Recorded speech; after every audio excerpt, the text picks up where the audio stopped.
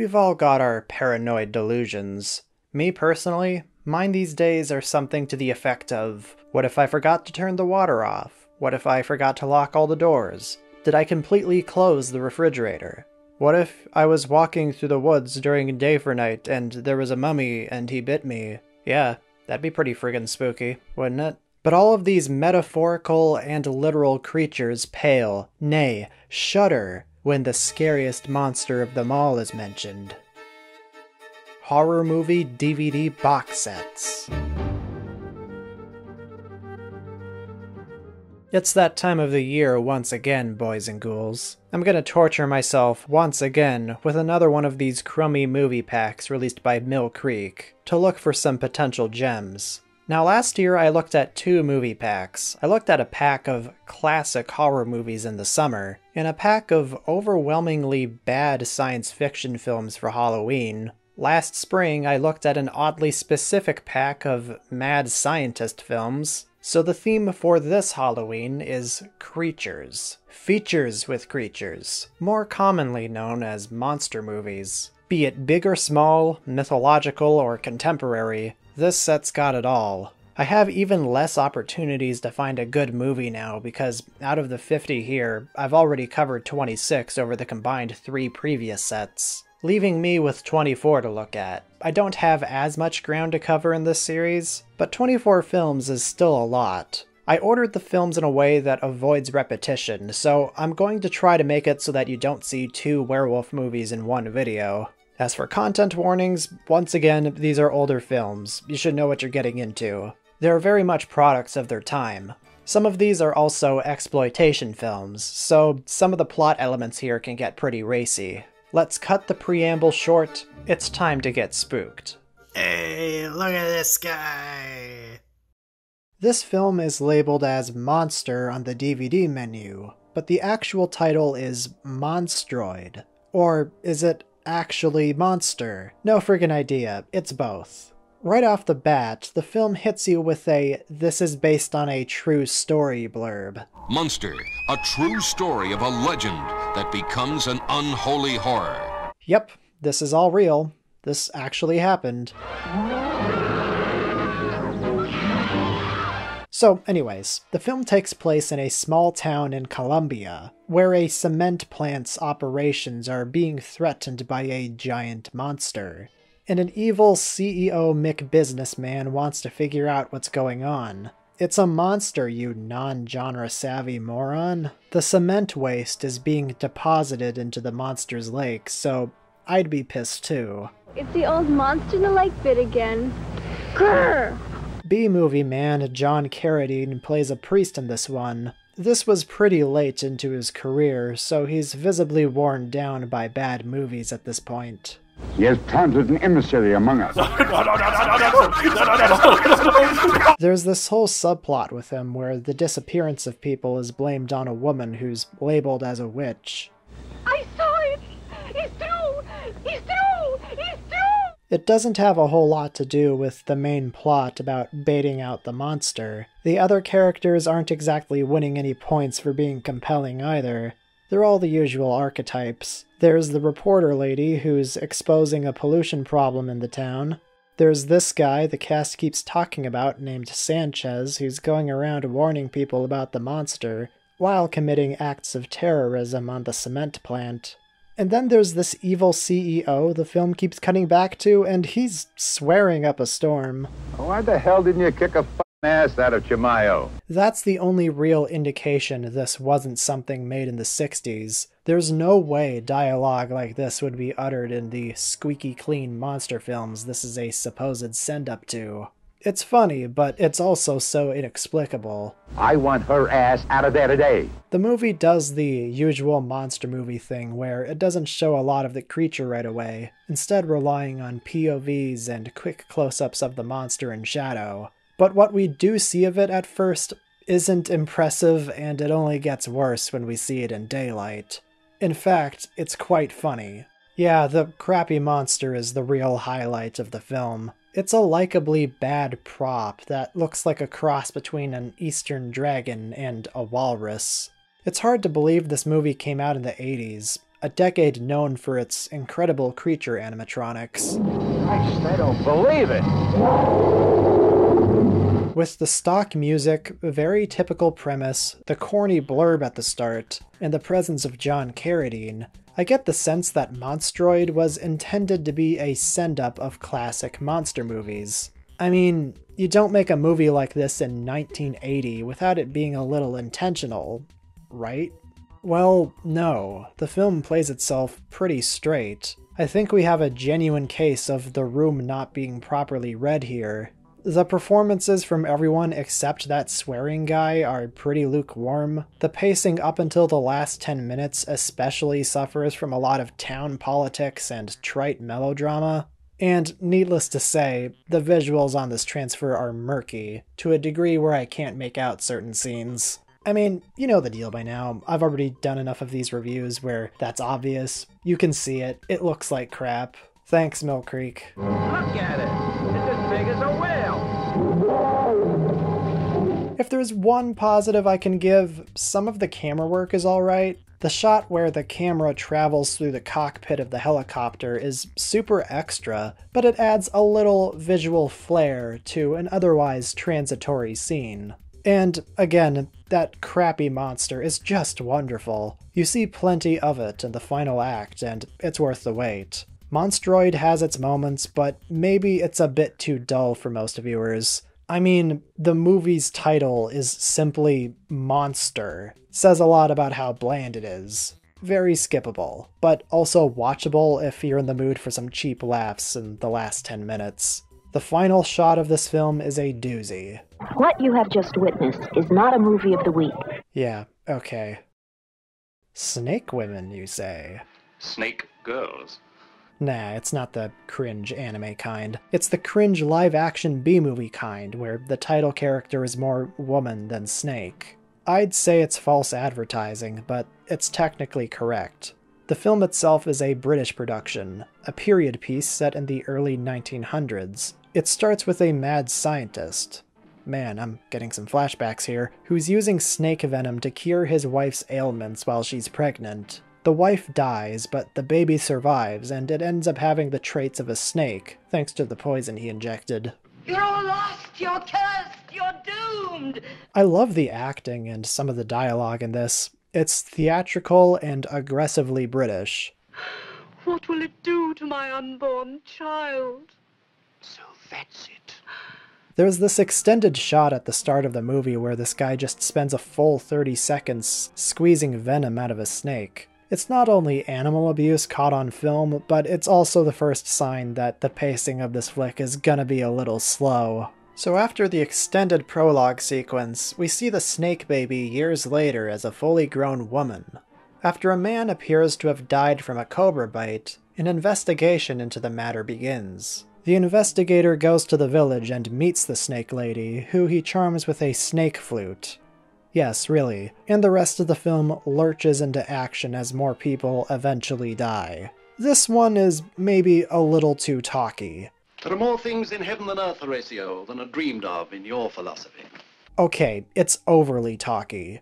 It's not awful, but the few attempts at scares fail to make an impact. I don't mind this kind of dialogue-heavy format if it's compelling and there's a reason for me to care. But so much time in The Snake Woman is spent recounting information the viewer already knows, waxing philosophical, or drinking tea. So they killed the father and destroyed the child? No, not the child. It takes roughly half an hour for the actual story of a snake woman going around biting dudes to take off. The most exciting thing that happens in this film is when the investigator finds the snake woman's molted skin. It's like, wow, a special effect that infers a sort of snake-like transformation or attribute. You know, that's freaky. Then the movie goes back to being underwhelming. And for a movie that explains itself at every turn, I still don't know what's going on in that ending. The old lady tells the investigator to shoot the snake woman 3 times. He shoots a snake and then she fades into nothing? Did she turn into the snake? Why did she molt if she can also turn into a tiny snake at will without having to molt? Was that the implication from the guy looking away for a second and the snake being there where the lady was? Did she actually turn into the snake, or was that just weird filmmaking? And then his boss burns the recounting of the story, which means the whole film amounted to nothing. Nobody will ever know what happened. But yeah, movie's a bit dull in it. Next film, please. I think we better go home and discuss this thing in the morning.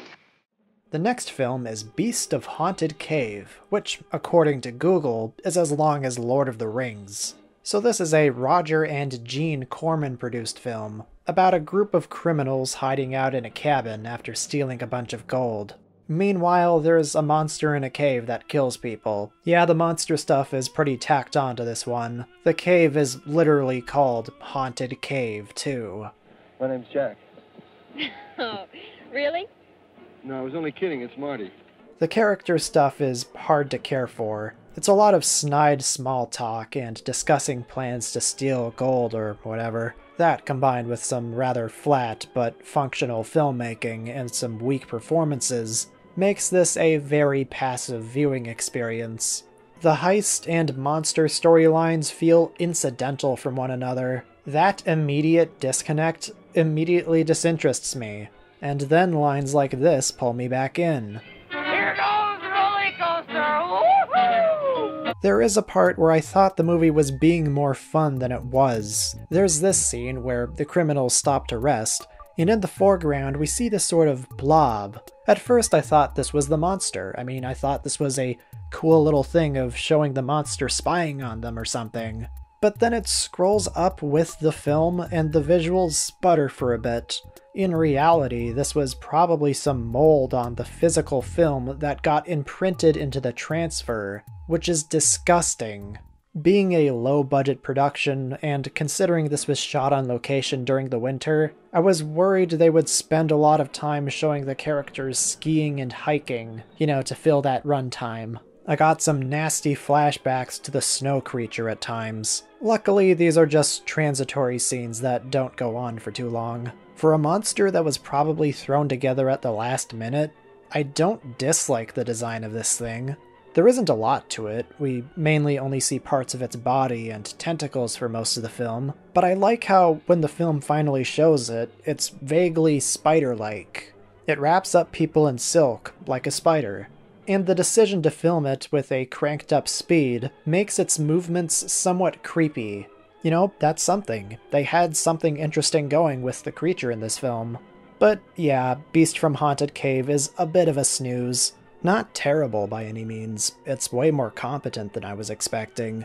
But I couldn't get into the characters in this one. The version of this movie found on this collection appears to be a longer TV edit that adds a couple scenes and extends the movie by 7 minutes. So, if you want even more scenes of barely distinct characters in rooms talking, this is the cut for you. Gotta love a movie that just ends.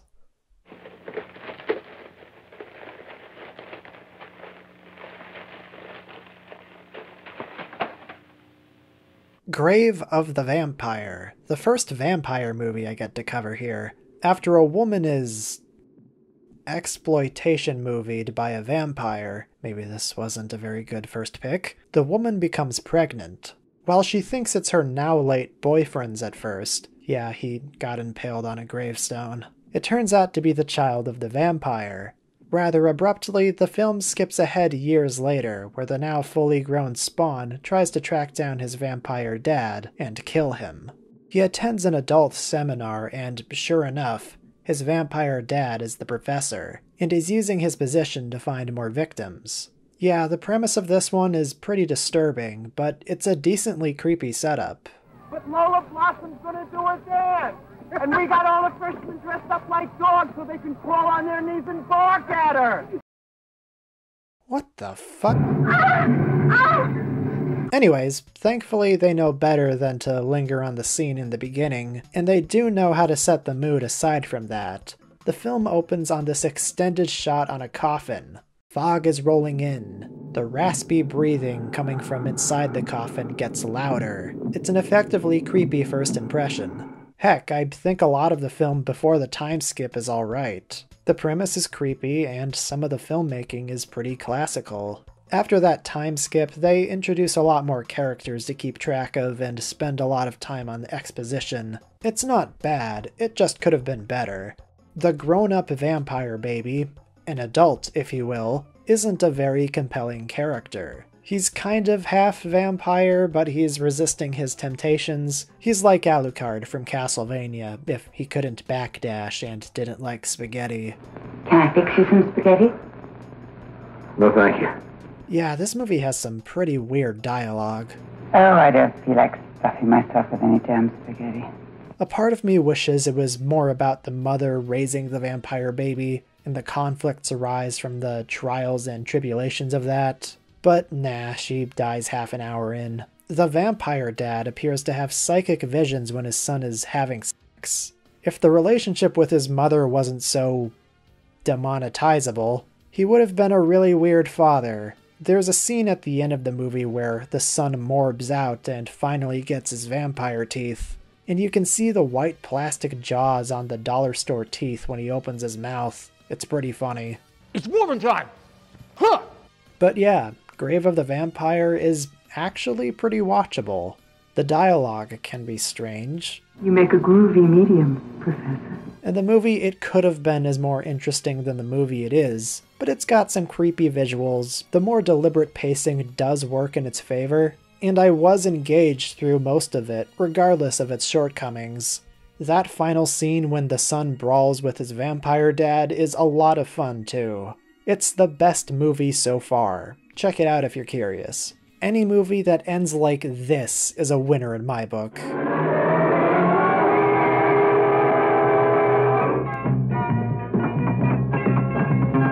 I've been yelled at for not mentioning Barbara Steele was in a couple other movies I've talked about. So here I'm rectifying that by saying she's in this next movie, The She-Beast. Well, she's barely in it, but you know, she's in it. The advertising for this one claims this she-beast is deadlier than Dracula, wilder than the werewolf, and more frightening than Frankenstein. You mean the doctor or the monster? Gotta love vintage advertising.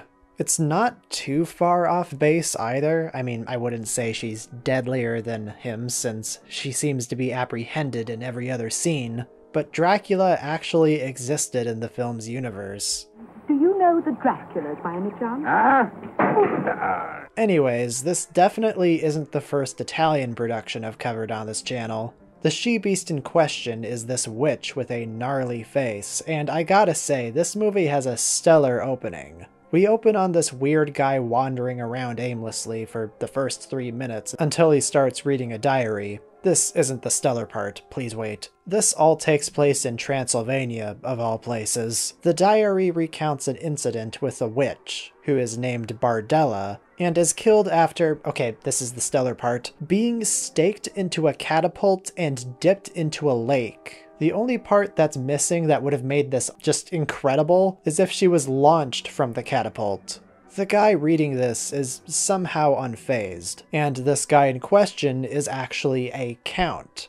Count Van Helsing, to be exact. And after a man's wife is possessed by the witch, it's up to him and her husband to try and exorcise her. Well, it takes a while to get to that. The witch possessing her is supposed to be the inciting incident, but it takes 28 minutes to get to that. Until then, it's a lot of goofing around and dealing with a real creep of an innkeeper. I don't know. It really takes a while for the she-beast to really do anything. Van Helsing brings her back to life 43 minutes in, and so far the innkeeper has proven to be a more vile person. His name is even Groper. He does eventually get his comeuppance, thankfully. After everything this guy's done, the witch almost seems heroic. Fans of Barbara Steele don't take too kindly to this one because she's barely in it, but the rest of the film is reasonably entertaining, if not slow. The she-beast herself takes a while to show up and she kills maybe only a handful of people. She's apprehended way too easily. Dracula was definitely deadlier than her. There's also some weird comedy in this one. Towards the end of the film, there's a car chase sequence that feels somewhat out of place. The cops are being utter buffoons, and it feels like a Three Stooges bit. The soundtrack during this sequence actually goes boing. You know, like a cartoon. Shortcomings of the pacing and tone aside, like seriously, this barely has a 3-act structure. I also enjoyed this one. The characters are distinct, Van Helsing especially being an eccentric performance. The she-beast is pathetic in a funny way, and the script can be enjoyable. Privacy breeds conspiracy. It's wonky, but if this seems like something you'd like, give it a look. I'll take what I can get. This was way more enjoyable than the first 3 movies. The next film is titled Voodoo Black Exorcist. Okay, not great vibes from the title. I couldn't tell you how, but it sounds like it could be racist. So the premise of this is just a Caribbean version of The Mummy, where a woman and a man in ancient times commit adultery and are punished for it by death. After being stabbed ritualistically and having every pair of boobs in the village swung in his face, there are honestly worse ways to go out, the mummy is put in a sarcophagus, and 1,000 years later he is placed on a cruise. After a passenger recites a verse several rooms away, that's all it takes for the mummy to be revived, I guess. The mummy returns to his less dry form and sees who he believes to be the reincarnation of his long-lost lover. A rather lethargic and poorly edited monster movie unfolds. It had something going for a while, but after the first act, it's all over the place. In infinite time, what must happen, happens. My favorite moment has to be the scene where this guy tries to steal the mummy's ring. He wakes up and, without missing a beat, pimp slaps him away. It's wonderful, I love it. Another great moment is when the mummy first beheads someone. It cuts to a very obvious papier-mâché head, and it's just so obviously not the same head. It's like it aged 100 years between shots. There's also this genuinely pretty fun reveal with this close-up of a man's face, and then the camera pulls back and it's revealed to be a disembodied head. I like that, that's cool. This film makes repeated use of flashbacks to the same events over and over and over again. It's disorienting, which is ironic considering flashbacks are supposed to provide clarity. Whoa! Is that blackface, dude? I swear, it cuts to the same beheading scene from the first 5 minutes at least like 6 times. The makeup on the mummy is pretty lousy too, and his motivation makes less and less sense as the movie trudges along. At first I thought he was going after the reincarnated versions of the people who murdered him, but then it seems like he just goes after whoever is around. He also just seems to transform back to mummy mode at random. Your normal state lasts long? Variable. I also depend on the sun and various cosmic factors. This movie just lost its main thread so horribly. This is also the first movie I've looked at in one of these collections that has Mill Creek's watermark appearing at random. Yes, a movie with this many visible scratches. This was the movie they wanted to put their stamp of authenticity on. Where is he? I'm here next to you.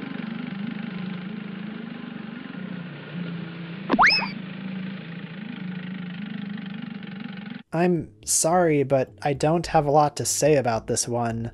It's a low-rent, occasionally flashy, but very dull remake of Universal's The Mummy that lacks as much coherency. The pacing is all over the place with the extended, typical B-movie song and dance sequences, and the truncated dialogue scenes plagued by bizarre jump cuts and, conversely, needlessly long moments that add nothing. It's entirely possible the version of this movie on the box set is a hack job. It's 5 minutes shorter than other versions of the movie I found, so I really hope that's the case and the editing of the original cut isn't this egregiously bad. With that in mind, it's not completely fair to judge that aspect since it's clearly been butchered, but the material here doesn't compel me to sit down and watch it again. There wasn't even an Exorcist in this movie.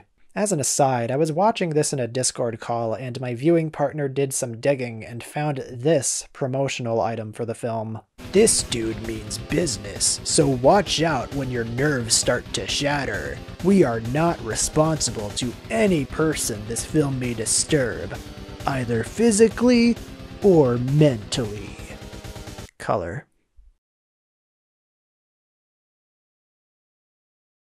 Oh boy, you know you're in for a treat when you start watching a movie called Night Fright, and the very first shot is in day for night. In fact, the entire movie is exclusively shot with this aggressive blue filter. Not a single scene was shot at actual night.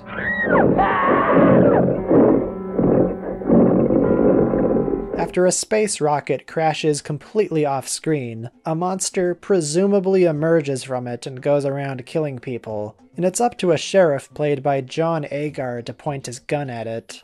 Yeah, that's it. That's Night Fright.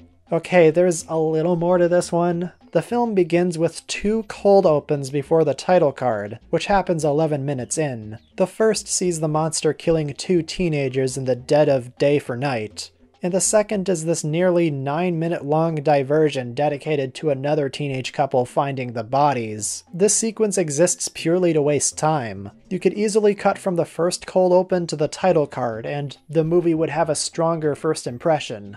This is one of those squeaky clean 60s flicks too, so you don't even get to see the bodies they find. So it's lacking even that visceral element, which I'd imagine would have been more disappointing to people in the 80s because this film was apparently re-released as ETN, the extraterrestrial nasty. Yeah, nah, there's not a drop of blood in this film. I'm gonna give you about 1 minute to turn this car around and get out of here, because I'm about to lose my patience. Night Fright feels like a movie I've already seen. Ditzy teenagers, filler scenes of people driving or stumbling through the woods because you don't need filming permits to shoot a movie there, and because it fills time. There's an extended song and dance scene, a repetitive soundtrack that sounds like stock music, John Agar is here. I could easily see this as a double feature from hell with Zontar, the Thing from Venus. There's no tension. Heck, there's one point where I thought something was about to happen, but nope, it's just feral hogs.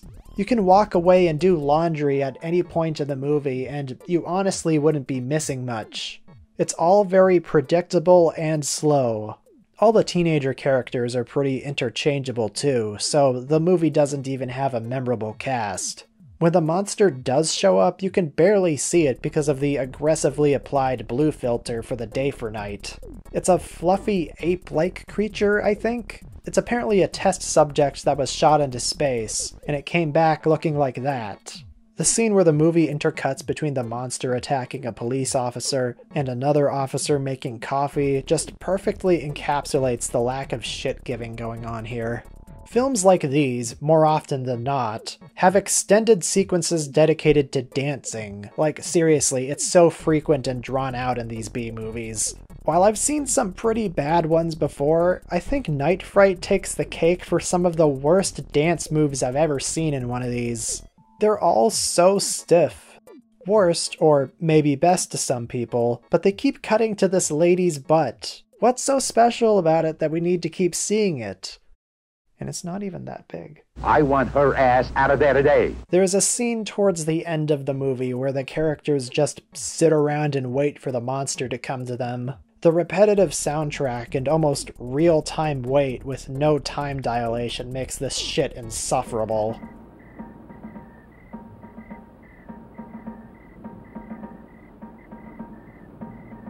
Night Fright's title is a total lie. It never takes place at night, at least in real life, and there isn't a single fright in sight. I'm physically incapable of seeing more of these Zontar-likes. I have no genuine or even ironic enjoyment out of cynically produced B-movies like this that exist purely as drive-in fodder, made exclusively to be ignored while couples make out.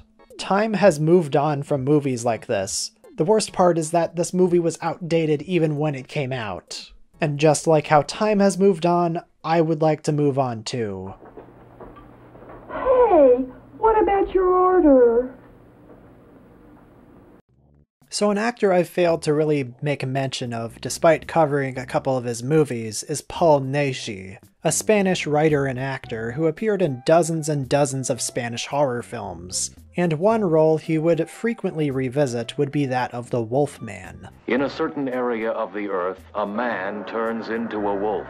Fury of the Wolfman starts with this guy seemingly returning from another movie we didn't see. He got wounded in an accident that killed his whole crew, and that wound was given to him by a Yeti. It's more than a bit of a psychotic start, but it gets better. That Yeti, you know, an ape-like Bigfoot creature, was apparently carrying a bit of lycanthropy because that's what gets this guy to turn into a wolf. This illness came from Tibet. Anything can happen there. Anything to justify the main character being a werewolf, I guess. The Yeti is never mentioned again and has no bearing on this plot. After being convinced his wife is cheating on him, and she is. Unfaithful. Unfaithful. Unfaithful! He goes wolf mode and smooches her neck a little too hard, which kills her. In case you were wondering about fairness, he kills the guy she was cheating on him with too. He gets electrocuted as he runs away, and after being dug up by a mad scientist lady, he gets revived and is held captive in her horny dungeon, where she whips him repeatedly. The mad scientist is trying to create a bunch of plant-based servants as well, or something like that. This is all very strange. Can you explain it? There's nothing to explain, really. There are many disparate elements here, from the mad scientist to the werewolf to the masked cultist to the plant people to the weird sex horror. The dubbing is also just the right level of incongruous with the visuals to be charming. No, I don't want to go on listening to this. This can't be scientific. This can't be scientific. I don't want to... Science wasn't exactly my best grade, but what I could pick up on is utter nonsense. I don't know. Any science whizzes in the audience? You want to try to decipher what she's saying here? It's possible to create a human Zebor by using waves of a determined frequency on the brain. Unfortunately, the story is a little lumbering. We're told of the mad scientist's plan, and there's a little bit of plot early on, but it's mainly just a collection of scenes, and sometimes the Wolfman appears. There's one part where him and a disillusioned servant try to leave the mad scientist's castle, and that becomes the thrust of the plot for a bit. And in case you're wondering, the title doesn't lie. That Wolfman sure do be furious, at irregular intervals. There's apparently a cut of this movie with more nudity, and with how thin the plot of this is, I'm not surprised. It almost has the vibe of an adult film with all the naughty bits removed. It's certainly clumsy and definitely not a good movie, but I enjoyed parts of it, I guess. Put it on if you're in the mood for something trashy. I would be remiss to not mention there's a werewolf lady in this movie too, for all you freaks out there. So yeah, that's all for this week. Tune in next time for another eclectic mix of movies. We've got another snake movie, a vampire movie with a title I'm not sure YouTube will let me say, a Roger Corman adjacent movie about Mpreg, and many more. Why? Thanks for making it to the end of the video, and also, a big thank you to all of my patrons. I know it's been a while since I've made a video in general on your end, and I apologize for that. It's just, you know, with these longer projects, it takes them a little longer to cook. I'm doing my best here. Burnout is real. I'm recording this end slate on August 12th, so hopefully by the time this goes public, that burnout will have subsided. Anyways, here is a shout out to the top patrons, who get videos like this one early. Manila Fan, Gazner, Sampai, Ors, Golden Made Me an Ultraman Fan, Swoosh McJuice, Navek15, Jacob Hinch, Dude Bro, Griffith J. Hertenstein, Alastair Gilmore, Seamus Kelly, Anonymous Euronymous 1349, Fujoshi Urinal, Ryman Ruin, Mulan Nguyen, Ultraman Taro vs. Leo, Irrelevant 402, Hey I'm Mooney, Krazak 53, Koman, Queer Kaiju, Chronicler Waba, Alcoholic Alligators, Ryan Santa Cruz, Avak Robot, the antagonist, Richard C. of Ardon, It's God Z, Big Odilo, An Actual Demetrodon, CMG, Red Comet Harry, and Marpzilla. Thank you all very much.